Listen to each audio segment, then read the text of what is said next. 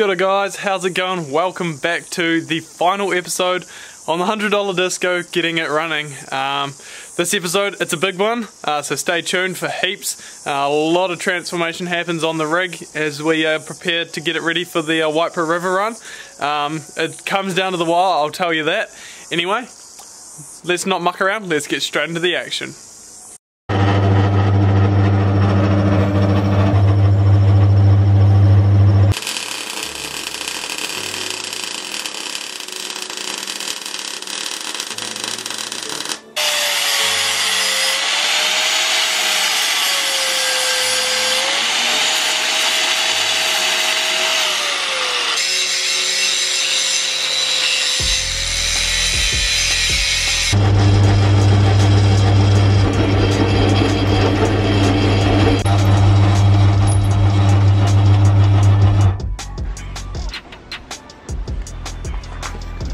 Alright guys, well as you can see we've done a lot of work since we last picked up the camera. Ran out of memory and then kind of just, we were in too much of a hustle to get it done to go and clear the memory card. So as you can see we've got these bars in, they're fully welded out, so pretty pleased with how they've come out. It's looking really good, and for those of you who hadn't already worked it out, yes, we're going coilovers in the back. We've got these old Amada Xtreme 14-inch travel coilovers. Picked those up off one of the comp boys for a good deal, so figured, you know, it'd be rude not to throw them in this thing. So yeah, we're trying to make them fit. They're absolutely massive. There's been a lot of thoughts been thrown around as to how we're going to do it, but we've gone and put these, well, Matt's gone and made up these awesome looking lower brackets, which we'll trim down to make suit. But yeah, we just tack those on the back of the axle, and yeah, next job is make them fit pretty much. So yeah, we'll get into it then. So it's after dinner now. We've got to have these coilovers mounted by the end of the night because we've got to get this these shocks in so we can figure out what springs we need to order, because there's obviously, you know, this time next week we should have finished the river run. So yeah, we've got the lower mounts tacked in. They had to come back out again and be modified. So yeah, Matt's been absolute trooper on the grinder. So that's happening. We've got one shock fully compressed for setting compressed height, and then we've also got the fully extended one with the springs on it, which is what we'll test fit, because we've only got 2 springs but we need two per shock, so that leaves us in a bit of a pickle. But yeah. There.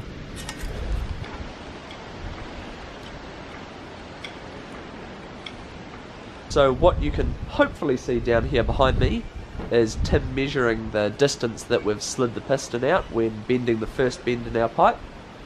This is something we should have done last time in order to help get the second bend exactly the same amount of degrees, but we're doing it this time, and now that's something you know as well.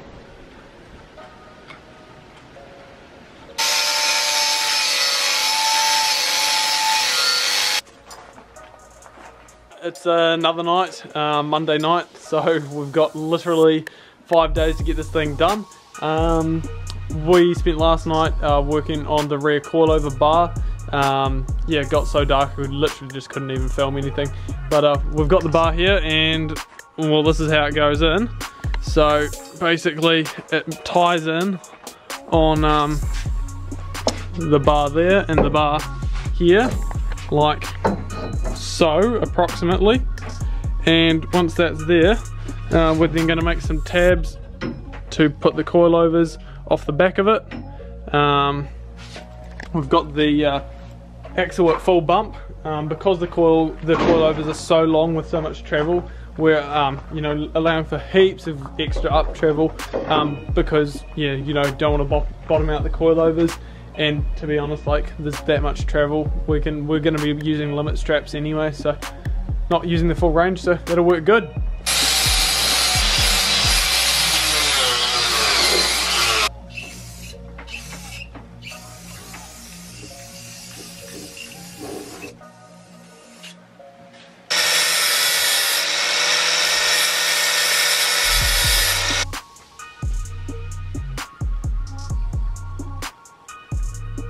Right, coilover bar is in. Now to weld it out fully and start making some braces for it.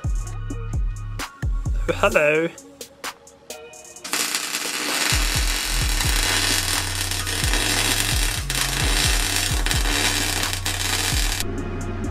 It's a wee bit more strong.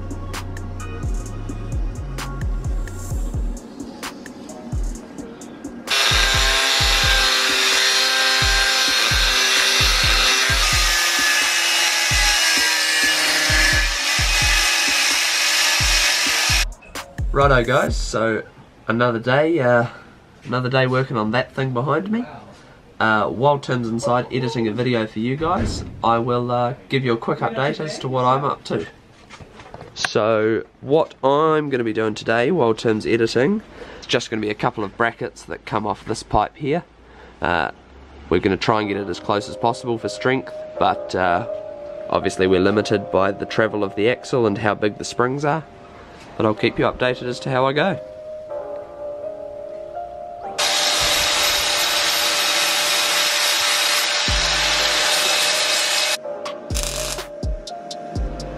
Right, so what you just saw Tim doing was tacking all of those plates that I've just made together to allow us to put them in the pillar drill over there and get all the holes lined up in the same spot.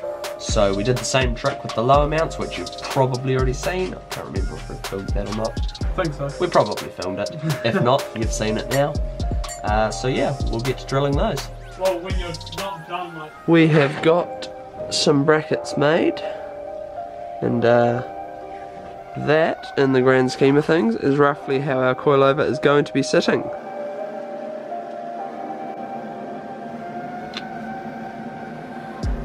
Good morning guys, another day, obviously still working on that thing. It is Thursday, the river run is this Sunday, so not much longer to go. Fortunately me and Matt both were able to get a day off work to crank out some work on this. Matt's got to duck out at about 3 o'clock to go get a whole bunch of random things sorted. So this morning we're going to get all the fabrication and stuff that needs 2 people for, and then he's going to go get some mechanical stuff sorted like drive shafts and that. And I'm going to just start welding this thing out because there is so much stuff tacked together that needs a proper weld. So that's the plan of the tack for the day, so we'll get into it.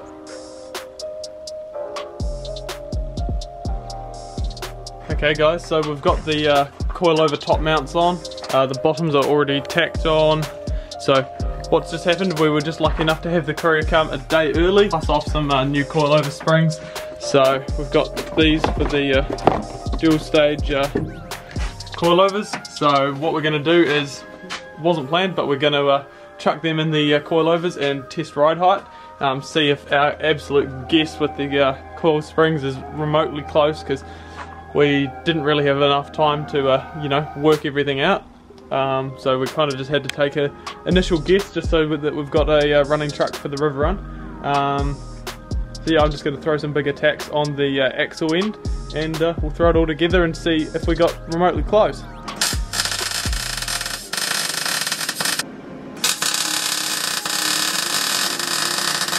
This could be my final moments on Earth. So while Tim's over there making some homemade missiles, I'll stand nice and safely all the way back over here and use my zoom on my camera. He volunteered me for this job. Cheers mate, good on you. Such a giver. Right, there we are. So those are the Amada Xtreme 14-inch travel coilovers. They're 2.5-inch body, so big shocks. Way too big for that realistically, but they're cool and they were cheap, so that's why we went with them. Anyway, about to throw them under. Right guys, as you can see, the coilovers are in. We're about to drop it down. We've just pulled the bump, well, about to pull the bump stop spacers out so that we can see it sitting under its at ride height for its first time. So we'll give this a go and see if I got remotely close with my guess of spring lengths and spring rates. So here goes. I just hope it doesn't sit too low.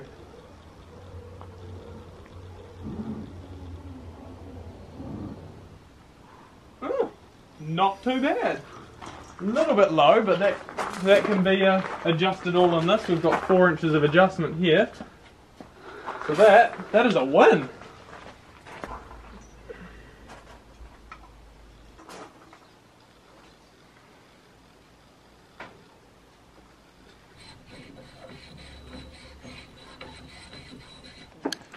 Right, now that we've tested it and found out that my guesses were not too far off at all, next job is to pull it all back out and make some rear bump stop mounts for the axle end.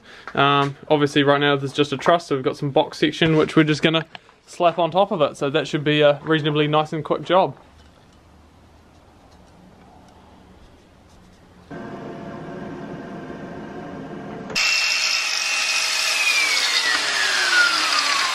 I caught fire!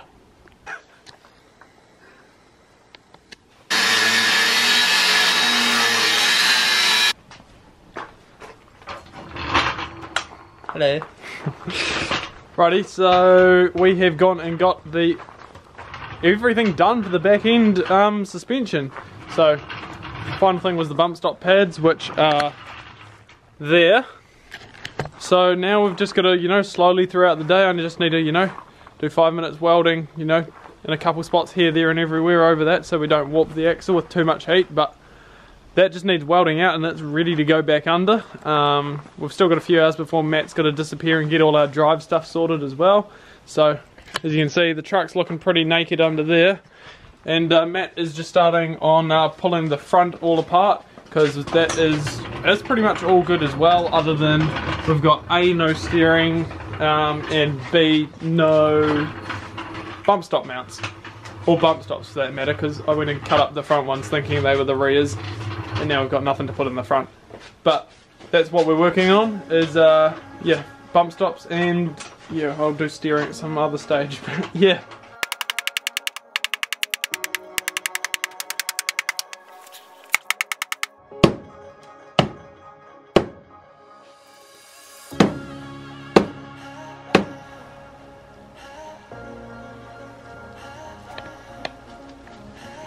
Right, so after a lot of measuring and messing about, decided there just physically isn't room for a bump stop that we've got lying around currently. So what we're going to do is, at some stage I'm going to rob a factory length bump stop out of my sister's truck over there for the driver's side, because that's where the pumpkin is. Basically the pumpkin's more offset than a SAF axle, and it's yeah, rather than the bump stop pad hitting the bump stop, just the diff head is.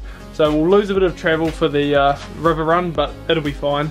And then for the passenger side, we'll just use the extended bump stop that we took out, and that should even it out enough to get us through the river run, because the plan is to go to hydro bump stops anyway, which will be, making brackets for probably back here, and it'll contact on that old shock mount. So don't really want to get too involved with making bump stops, so we'll just go with that. It won't be ideal, but it'll get us through the river run just fine.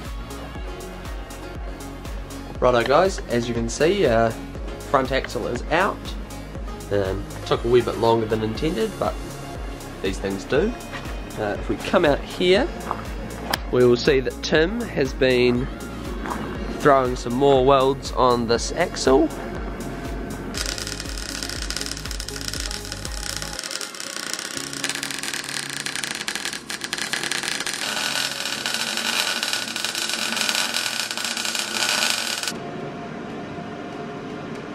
Saturday morning, and this time tomorrow morning we've got to be on the road to the Waipara River Run.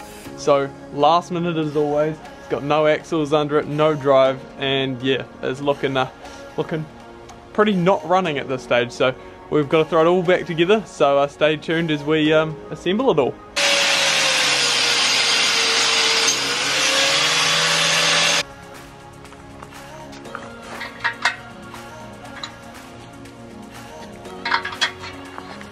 Righto guys, so what you can see Tim doing there is just removing one of the studs on the bottom of the diff. When we took it to Tom's off-road to get shaved, it obviously, he took it flat across the bottom, which removed the drain bung for the diff. So we're just replacing one of the studs with a bolt so that we can drain the oil out when we need to. What are you doing there, Tim? Got a bit of petrol. We're just cleaning out all the goo in the inside of the axle tubes and all that from welding and everything. It's don't really want it going through the bearings, so we'll get as much of it out as possible.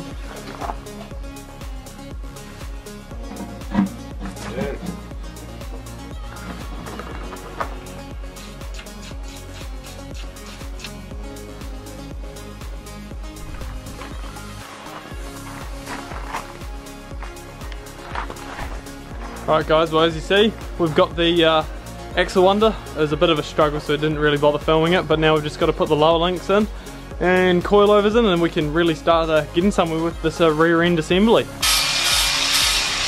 Just some last minute adjustments. As you can see, coilovers are in.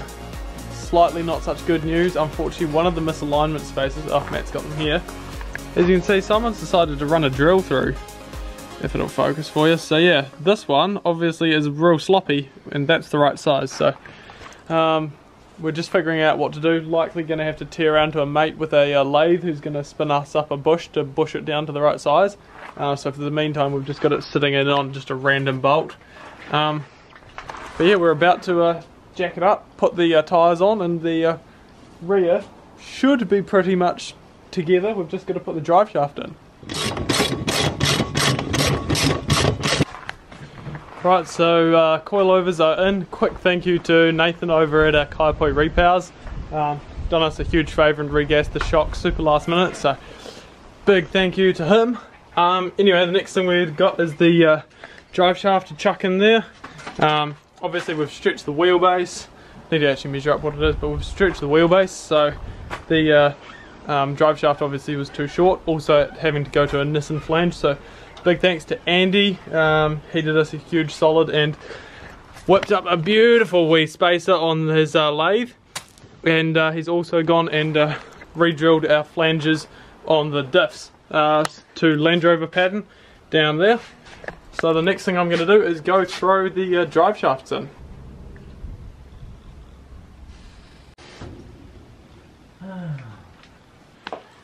Right, so it's about 2:30 right now. Dad has pulled the swivel housing apart so that we can put the CVs in and install the front diff. I am just about to tackle the drilling out the drive shaft holes for the so that it goes through the spacer, because the spacer's got bigger holes. The back's all back together. Matt just got back from having Rick and Brian. They did us a mega solid and machined up a bush for the misalignment spacer for this side, so we're back in the game with that. I've just pulled the brake lines off the old Land Rover axle because we've got the same size, same fittings. We're just going to swap those straight over onto this axle. The calipers are currently off, so that's got to go on. So it's all coming together slowly but surely. Yeah.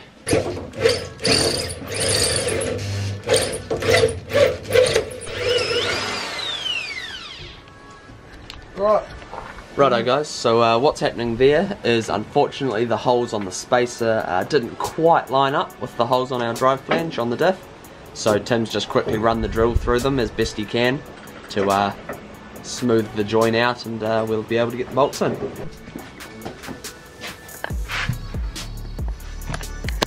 Alright guys, well that's the front diff going in. I forgot to mention to you guys what happened because it was getting 4.6 diffs. There was a bit of a hiccup with the 4.6 ring and pinion that we got. Turns out that it was a 4.1. Just a bit of a whoopsie from the manufacturer over in China. Popped the wrong thing in the wrong box, and there wasn't time to fix it. So we've got a couple of 4.1s courtesy of Rick, and it's got a welded rear centre in it, and that Toronto diff you saw ages ago, I think episode 1.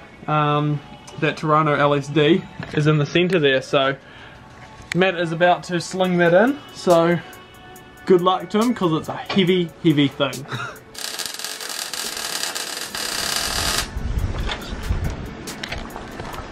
Right guys, so don't know how well you can hear me over the wind, but we're just getting a couple of brace bars welded in on our rear chassis, just bracing it back out to the sides so that we are able to get rid of that one.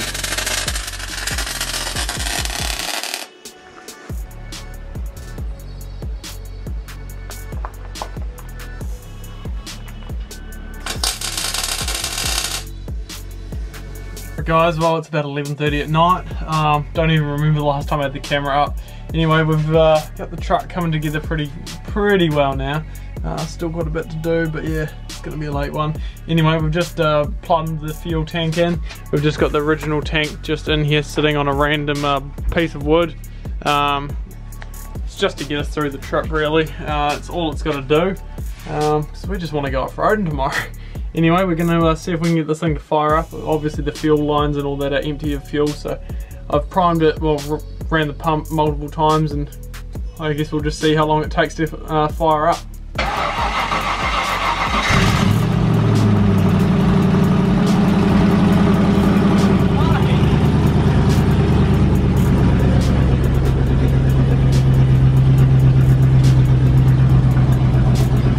I will now go and cry myself to sleep because that starts better than my daily driver does.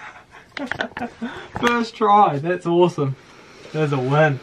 Why is my surf so garbage? Righto guys, so it is currently 1:30 in the morning, the day of the White River Run, as you've clearly figured out by now. Our list is... shorter. Yep, getting shorter, as Tim says. Tim is currently getting that drive shaft sorted. I'm about to throw the front bar on, and we might be really cheeky and go out and get some food because we're getting kind of hungry and things aren't going our way. So why not get Macca's? Don't you agree, Mr. Timothy? Oh, I'm so ready for some food.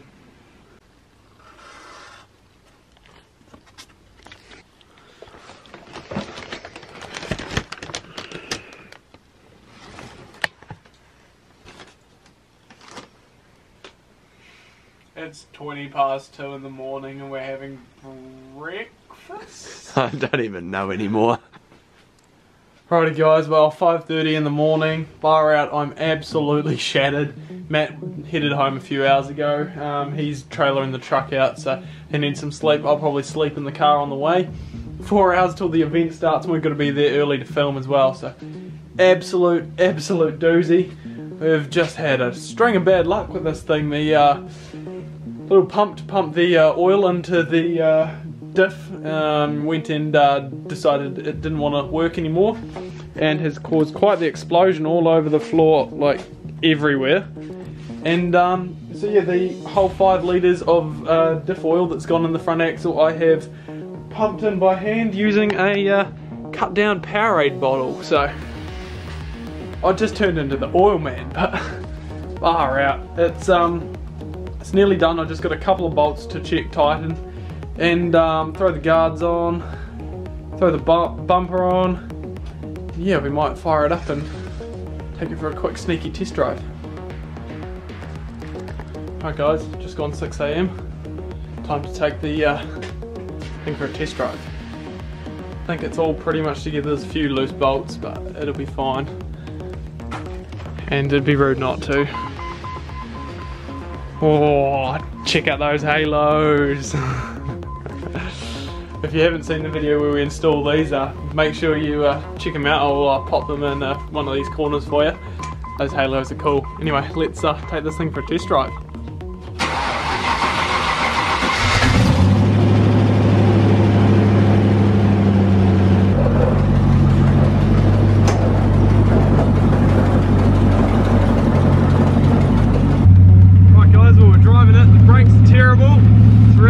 It's only got 2-wheel drive, but it runs and I am so happy. Alright guys, well you probably can't even see me, but first drive, it's going. Oh, I don't know, I don't know whether we'll end up taking it because it's only 2-wheel drive. We'll see if we can work it out, but it's going, it goes, I'm so happy.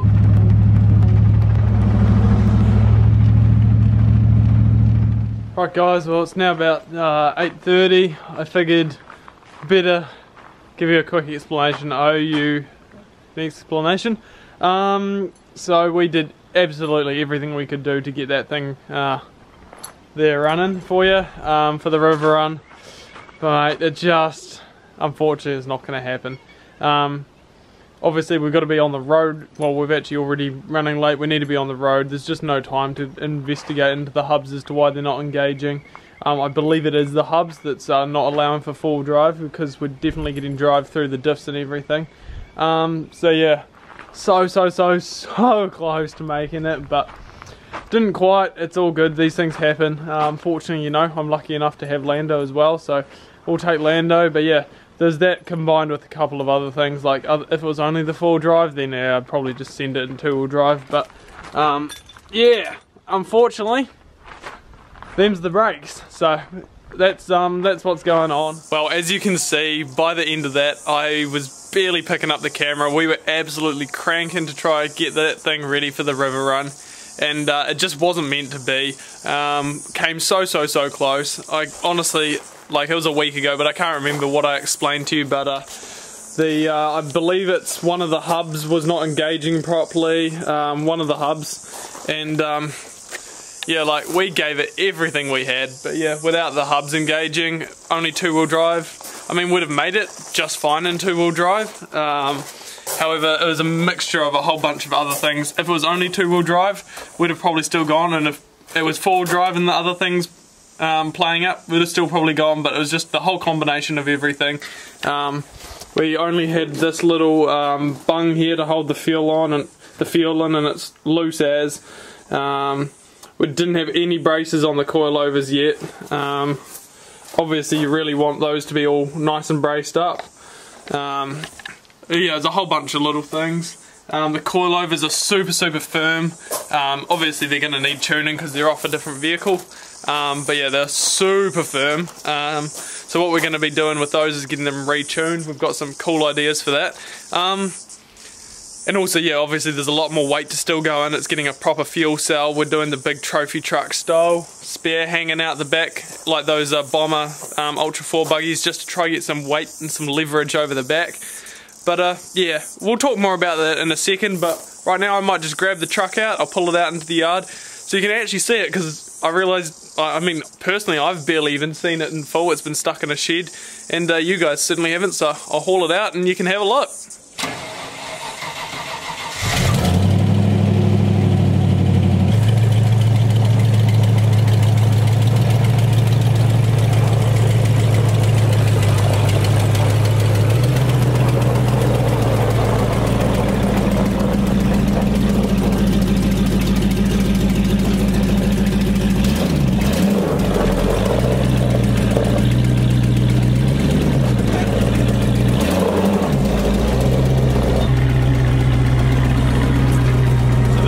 Guys, it's awesome.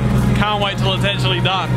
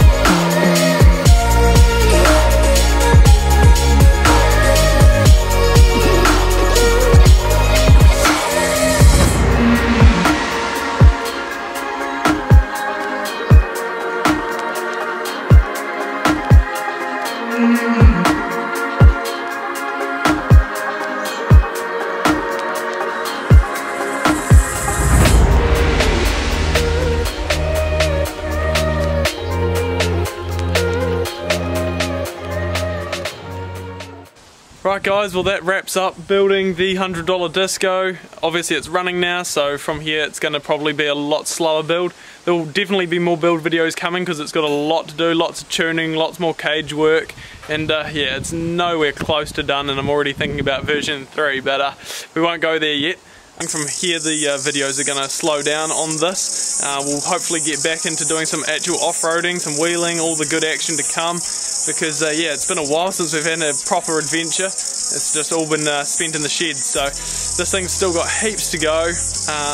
You will see it on the channel, but there will be probably a break for about a month while we just catch up on everything else and maybe get a bit of videos in the back pocket. Anyway, a few people I'd love to thank.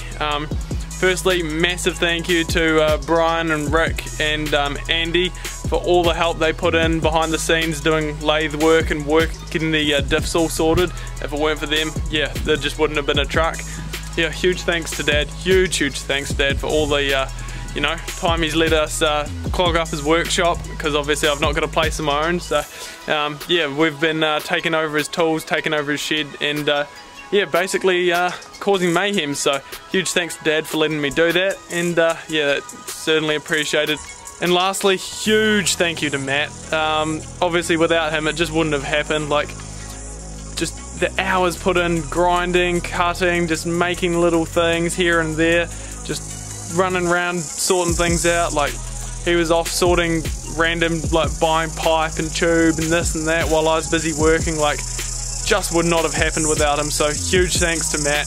I mean, yeah, I don't know how I'll ever repay him. I guess we'll just have to build him a truck now, so but nah, and thank you guys all for watching. Like, it's been a really cool build. I've had so much support from you guys, lots of messages on Instagram, Facebook, and everyone in the comments. You know, it's just been awesome. Definitely keeps you going, because this has been not an easy build, so outside of my comfort zone. Wish that would shut up.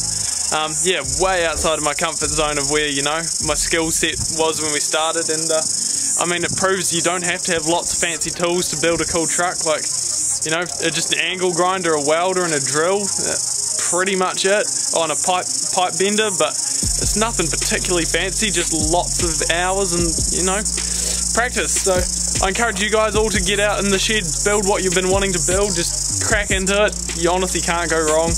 And thank you all again for watching, and we will catch you all in the next one. Cheers for watching. We'll see you then.